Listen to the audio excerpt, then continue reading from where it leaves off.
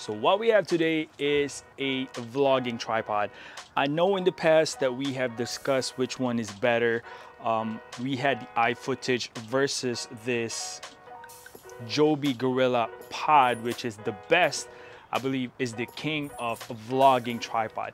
But I think times are different now and we're going for a trip. I want it to be perfectly, when I say perfectly, smooth trip. Like in the past, I was using this. However, that was 5 years ago and there's a lot of changes in technologies, and I would like to give a shot for this SmallRig tripod, which is meant for tabletops and vlogging. And I think I got a good idea which one is better, but let's find out.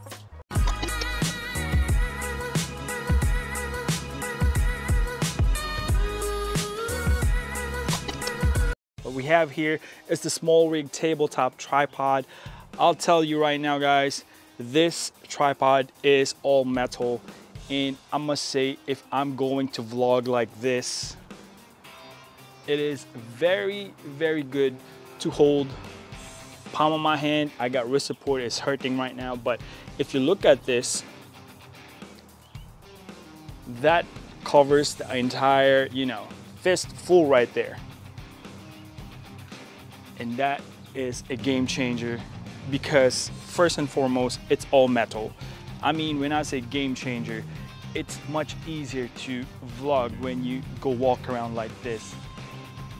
You must say, it's a beautiful day right now, guys, in the islands of El Nido, not my backyard. There's a lot of creatures in there, and I hope you don't trip on one of those snakes. If not, there's no snakes in there. I'm just messing with you.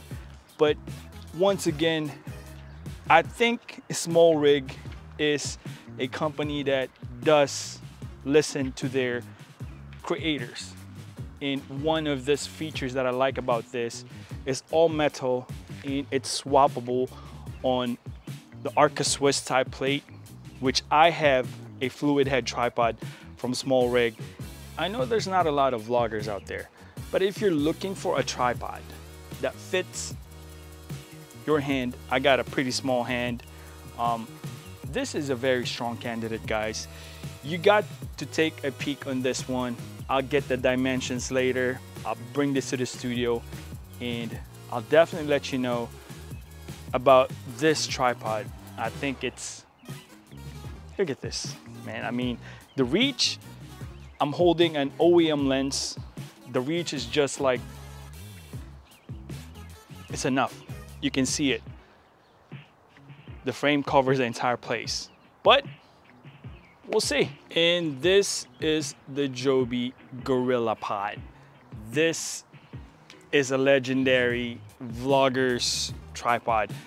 Again, Casey Neistat reminds me of, he introduces this to everybody. As far as I remember, when I was starting way back in the years, I still don't have a lot of followers, but I'm still doing it.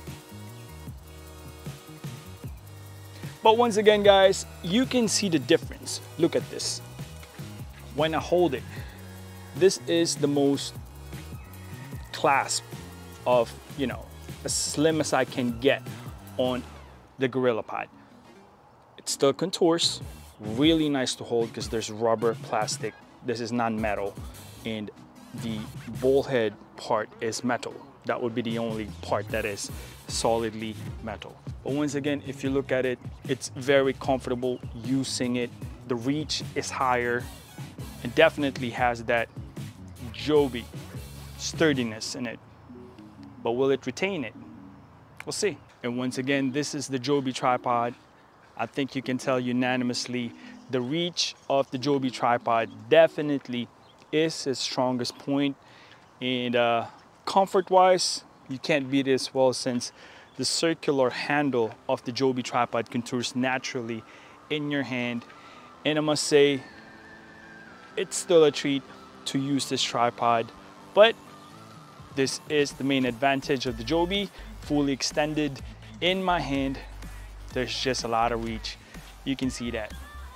If you be vlogging, it'll be nicer to show everything. This is its fullest hand on my little arm, this is what we got.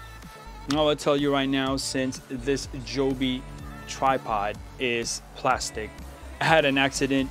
My CVE10 was like 2 weeks old, and I was shooting the landscape, which it happened to be a tedious project that me and my wife did. And yeah, I used the Joby, and guess what happens? Maybe it's part of my fault, but it fell. So good thing I got the cage, all metal. It's sturdy. I got the a SmallRig cage. That way I can use it like what I can attach to it, but it fell. The flimsiness of the joint in this part definitely gave way.